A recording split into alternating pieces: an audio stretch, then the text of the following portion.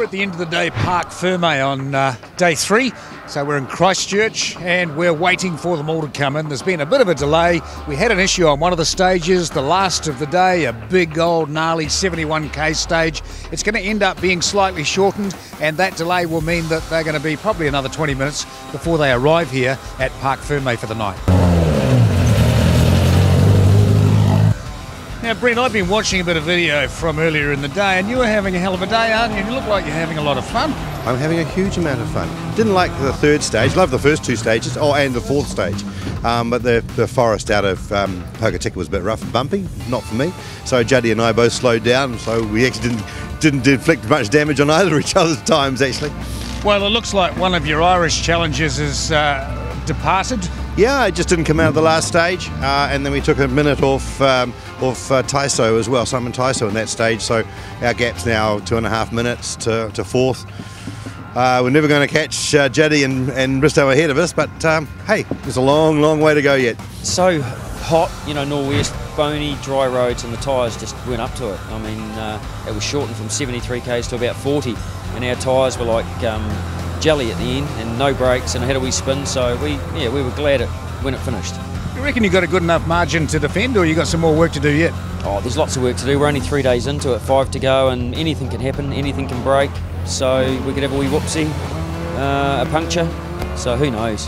Having lost all that time, you got back in and attacked it this morning. Well done, you won first stage. How'd you go for the rest of the day? Second stage was good. But unfortunately the third stage we might have been pushing a little bit hard, and I just cut the apex of a corner, and there was a rock which I couldn't even see. I want to see the in-car camera footage and see if you can see it there. It was like a piece of fern hanging down, and we hit that at pace and it broke the wheel and the side, the steering arm. And so we limped out of the stage, got going again but lost a bit more time. Then done a ride later on the day. It's been fine. We had a little go here and there. Juddy snuck some out while I was asleep first thing this morning, so we nicked a bit back off him, which he wasn't very happy about. Then he took some back. It's just a cat and mouse thing, really. Well, you've done really well on that last stage today. You must be happy with that. Shortened to 40 k's, but you went well. Yeah, I'm amazed because it felt so scary through there. You know, the drops are big, and you just got to treat it with caution, really. And I'm pleased we won it. How's your car holding up? Yes, it's starting to sound just a bit tired now, and the underguards have taken a real hammering.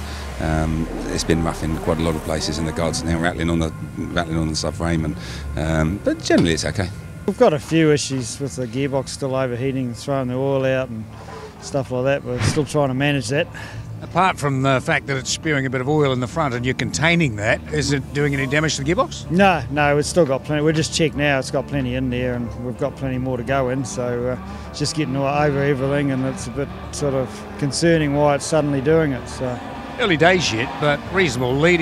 Are you thinking of defending, or are you still attacking? No, I'm still just treating every stage as it comes. If it's a good stage, I'm going for it and attacking it. If it's not right, I'll ease up. Service break at the end of day 3. It's been a really gnarly day, particularly the last stage, which all of the drivers have said was very, very hard on machinery.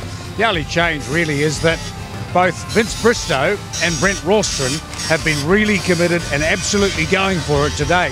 And they are 2 and 3 behind Jeff Judd. And Dave Strong still leading the challenge class. He's had a wonderful day, and he's now got 3 minutes 46 lead. Tomorrow, day 4, we're heading for Timaru.